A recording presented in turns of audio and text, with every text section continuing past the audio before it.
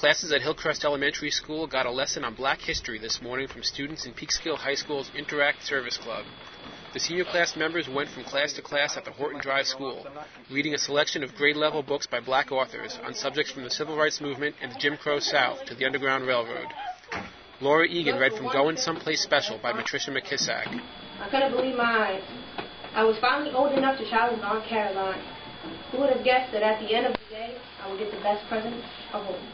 We're here to kind of inform kids about the Black History Month. We're reading stories about Black history, with many different symbols and just biographies. And kids seem very respectful, and they seem like they want to learn and they want to, know about Black history. Hillcrest librarian Lalith Smith has organized the program with the Interact and Black Culture Clubs at the high school for years. The partnership provides a great opportunity to enrich the curriculum.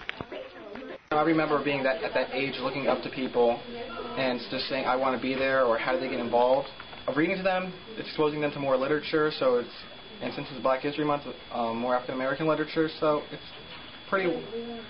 a good program. So let me just get the word symbol out.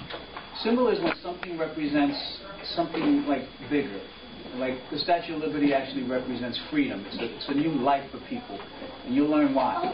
Is Black History Month still a big deal in the schools, or does it get the emphasis that maybe it did at one time? Do you think? It's very important. Our history is what makes our present, so it's very important.